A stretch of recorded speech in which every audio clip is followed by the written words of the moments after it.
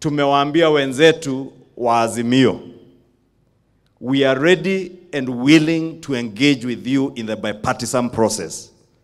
We have bent over backwards to accommodate even the most ridiculous of your demands. But we are not ready for two processes, one of the bipartisan process and one of violent protests. Your Excellency, I want to confirm to you that in the National Assembly and in Parliament, we are ready to continue engaging in the bipartisan process. But we shall only engage with our friends in the bipartisan process only if and only if they're engaging in the bipartisan process without being on the streets.